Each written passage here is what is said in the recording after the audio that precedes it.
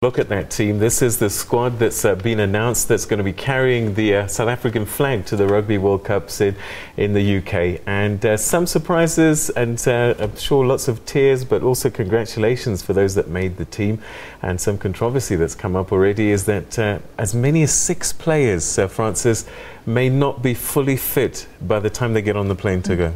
And Simon saying earlier that this is quite a safe team, bringing back those injured players, those old favourites when maybe we could have tried some new players. I don't know what you think.